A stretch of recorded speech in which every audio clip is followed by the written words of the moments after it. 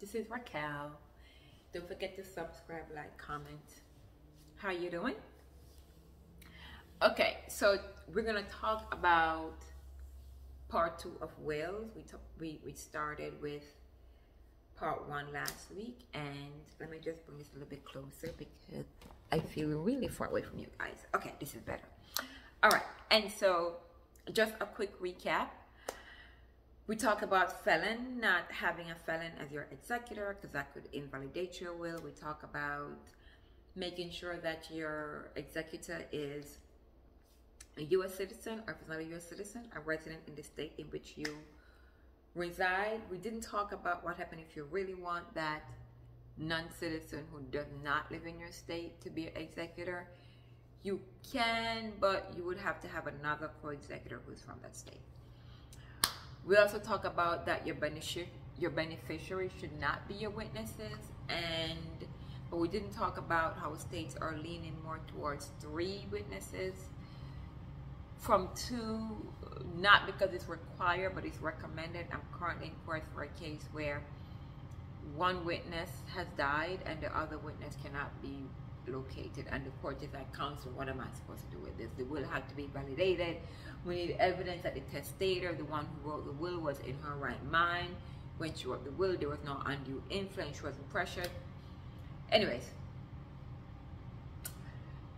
so today we want to talk about part 2. We're going to talk about the elective share, right? The elective share, we're going to focus on those situations like a current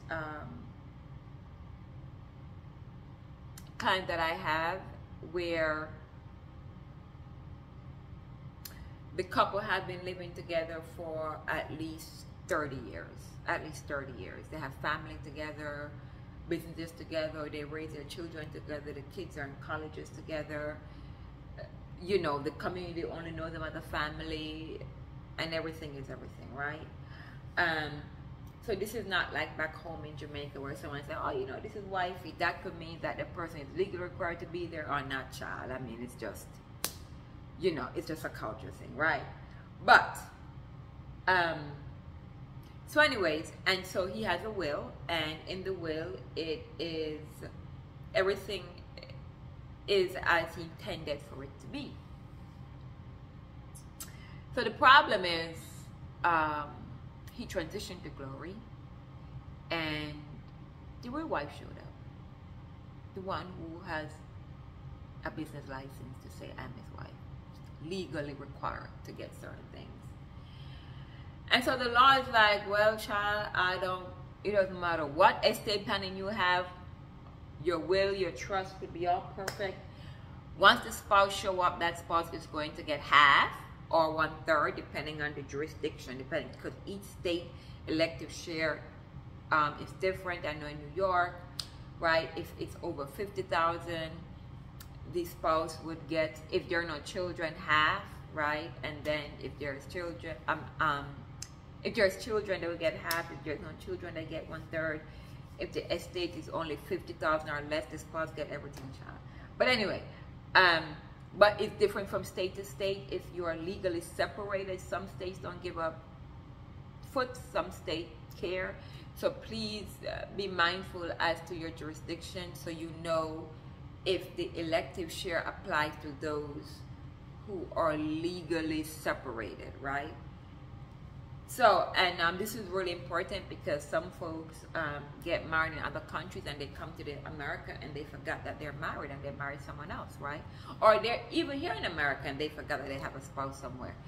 And so, you know, if you're in those situations where you don't know if you're married to somebody else, I would go to your local municipality, or, you know, you hire some PI to do a background on you, but I think it's worth it for you to make sure to know if you're married or not. You want to make sure that the person with whom you're married is the only person you think you're married to in this country, right?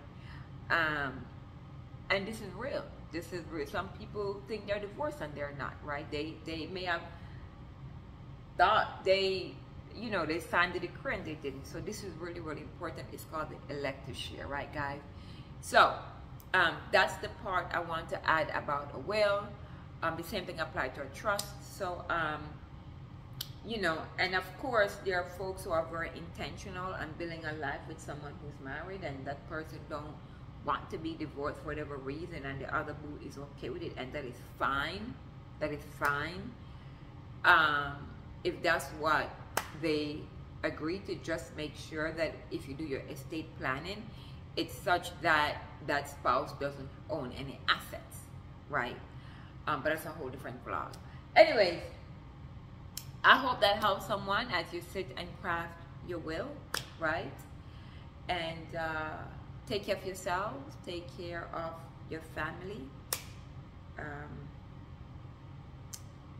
take care of your dog, your cat, your turtle, all living creatures, as they say in the land of my birth. Later, yeah, which means I'll see you later. Okay? Ciao, ciao.